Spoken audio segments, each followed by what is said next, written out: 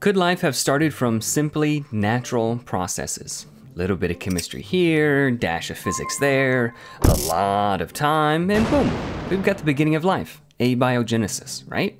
We've already detailed a number of serious issues with abiogenesis in these videos. But just like your favorite superhero movie, let's briefly ignore the laws of physics. We'll just assume that all of the scientific challenges mentioned in those prior videos have been vaporized. So, we now have lots of building blocks, biopolymers, and a cell membrane that is fully equipped to maintain homeostasis. Awesome. We still wouldn't have life yet, because life is built around something called gradients. A gradient is basically more of something over here and less of it over there. The opposite of a gradient is equilibrium. Physics loves equilibriums, but not so much gradients.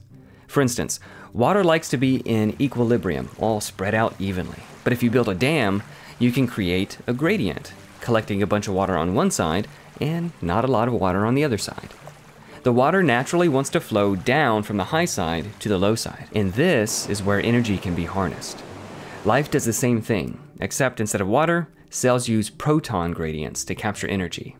It's super important. No gradients, no life. To advance further toward life, we would need a continuous supply of these energy gradients and a way to harness them. Some scientists claim that there were plenty of energy sources to support the first proto-life forms. Hydrothermal vents, the sun, lightning, hydrothermal vents, volcanoes, hydrothermal. Is it really the case that life could have started with these kinds of energy sources? Let's take a closer look.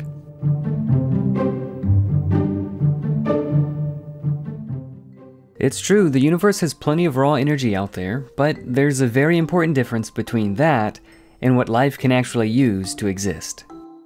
Life is pretty picky. It needs very specific kinds of energy, and it needs to be fed it in a very particular kind of way. Otherwise, it's kind of like trying to charge your cell phone with a charcoal grill. There's lots of energy in the grill, but none of it is usable for your poor, dying phone.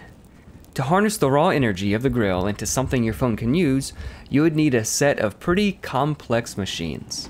A boiler to heat water into steam, a turbine that the steam pressure can spin, an electric generator, then transformers, converters, regulators to get the energy in just the right form. And then you need the right kind of charger plug thing for your phone, and if you're lucky the cable's long enough so you can lay in bed while it charges, and that's some weird angle. But, like life, your cell phone isn't just picky, it's also fragile. Not only will the grill not charge your cell phone, but it'll also destroy it. If the little circuits and bits in your cell phone get too much energy, or even a little bit of the wrong kind of energy, it's done for. Oh, battery's almost dead, let's get you some energy. Energy! Energy! Energy! Energy! Raw forms of energy can only be used for life if complex machines are available to harness them, and the wrong kind of energy will destroy life. Okay, maybe life didn't get started in a volcano, how about just nearby? Hydrothermal vents are a perfect example. They're a great source of constant energy gradients that early life could have used. Hydrothermal vents aren't like lightning, they're more of a gentle, sustained energy source. Yeah, that is true, but living things can't just absorb energy like a sponge, even if it is gentle. Even the simplest forms of life harness energy through a three-step process. The fancy term for this process is romantically known as charismatic coupling. First, 3 proton-pumping complexes, known by their friends as NADH ubiquinone oxyreductase, coenzyme Q cytochrome C oxyreductase, and cytochrome C oxidase. These guys are also known as the respiratory complexes, and together are made of about 25 different proteins, each of which is very fancy in its own regard, consisting of hundreds of precise amino acids. Anyway, these proton complexes use electrons that are stripped off the cell's food source to power machines that pump protons, known as proton pumps, resulting in fewer protons inside the membrane and more protons outside, which conveniently provides an electrical voltage, or a gradient. The respiratory complexes have to be complex because stripping electrons is a dangerous process, like handling a bomb. If any of the 15 reaction steps in this process are mishandled, the loose electrons will destroy the first molecule they encounter. But physics is pretty unhappy about these protons getting kicked out of the cell membrane club and wants to shove them back in. So, step 2. The disgraced protons are only allowed back into the cell if they first turn an electric generator called ATP synthase. In the simplest form of life, ATP synthase is a machine made from at least 20 interconnecting proteins, and it requires other proteins to help assemble it too. Complexity upon complexity. Nick Lane, an Origin of Life researcher and biochemist at University College London, describes ATP synthase as the most impressive nanomachine of them all. It is hard to convey the astonishing complexity of this protein motor. This is precision engineering of the highest order. A magical device, and the more we learn about it, the more marvelous it becomes. Rotation of this ATP synthase motor is used to recharge dead batteries, ADP, turning them into ATP. It doesn't look all that complicated until you realize it looks more like this. And this is slowed down by more than 10-fold. And the cell membrane is so densely packed with these machines, they effectively make the entire surface of the membrane. Step 3. The charged up ATP is plugged into a wide variety of other biological machines to power all the living stuff we need to do, like building proteins, repairing DNA, replication, cell division, blinking, subscribing to this YouTube channel, you name it. When the ATP is discharged and turned into ADP, it gets sent back to the ATP synthase to get charged up again. Fun fact, a typical human generates and uses roughly 1 billion trillion ATP molecules per second. That's your entire body weight in ATP every single day. Whoa. Here's the paradox. The cell needs to make ADP, the empty batteries of life, before they can be charged up to ATP and put to use. But producing one new empty battery requires at least 7 already charged batteries. So you can't make ADP until you already have ATP around in the cell. And ATP is required to build ATP synthase. But ATP synthase is required to charge ADP into ATP. So life's energy harnessing process is one big paradox. You need it before you can have it, and you can't make it until you've already made it. Every part had to arrive, assemble, and start working all at once, leaving no time for it to gradually develop. Hang on a second. Hydrothermal vents are supposed to solve some of these problems, though. There are 2 types of hydrothermal vents. The first are called black smokers, and they do provide raw energy and some very simple molecules that early life would have needed. But on the other hand, black smokers are too hot and too toxic. Any organic compounds that form at these temperatures would quickly degrade back to CO2. They're also very unstable, growing and collapsing over a few decades at most. Not nearly enough time for anything useful to happen, even if it could. They're not seriously seen as a solution to the problem of chemical evolution.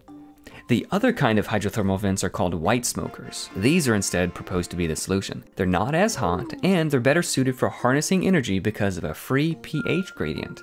And the rock structure provides tiny membrane-like compartments for fledgling life to take root.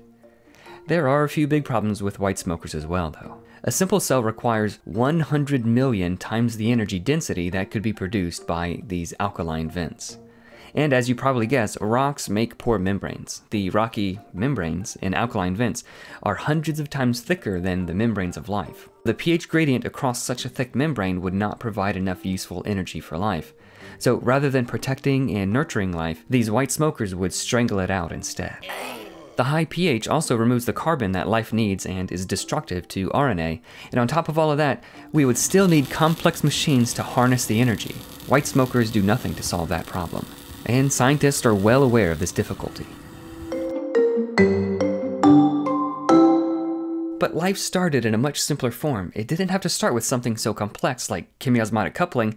Just look at fermenters or methanogens and acetogens. For harnessing energy in life, fermentation is the only known alternative to chemiosmotic coupling. It produces a small amount of ATP through a simpler process called substrate-level phosphorylation. But this kind of fermentation is not sustainable. You see, strict fermenters pollute their environment, which quickly stops them from growing or reproducing, unless their waste is cleaned up by other forms of life that use chemiosmotic coupling. So this effort to simplify only increases the total complexity. Methanogens and acetogens don't use respiratory complexes to produce their proton gradients, but they still require complex enzymes to produce a proton gradient, and they still rely on the incredibly complex ATP synthase to generate their ATP. So again, this doesn't really simplify the problem. Okay, what if earlier life didn't use ATP? Then it would just need a different set of complex machines to harness whatever other energy it used. Then you would have to explain how those machines transformed into the machines that all of life uses today. In case it needs to be said, there's no evidence for this, but more importantly, it actually makes the problem worse. But we've got lots of time. Time won't help you because you can't store ATP.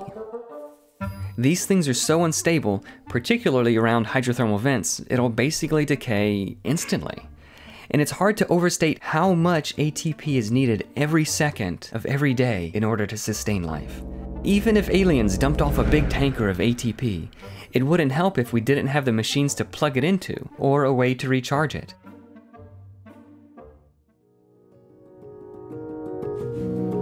Life requires a continuous supply of energy that must be converted into just the right form by a series of complex molecular machines. And the complex molecular machines themselves could only have been produced by an established energy harnessing process. This is yet another paradox for the origin of life. Imagining that life started simpler and had lots of time to accomplish this is a half-baked idea, like trying to charge your cell phone on a charcoal grill. Hey, if you like this video, click that like button, and make sure you're subscribed for more. Also, take a moment to check out some of these other videos on the origin of life and evolution. Thanks.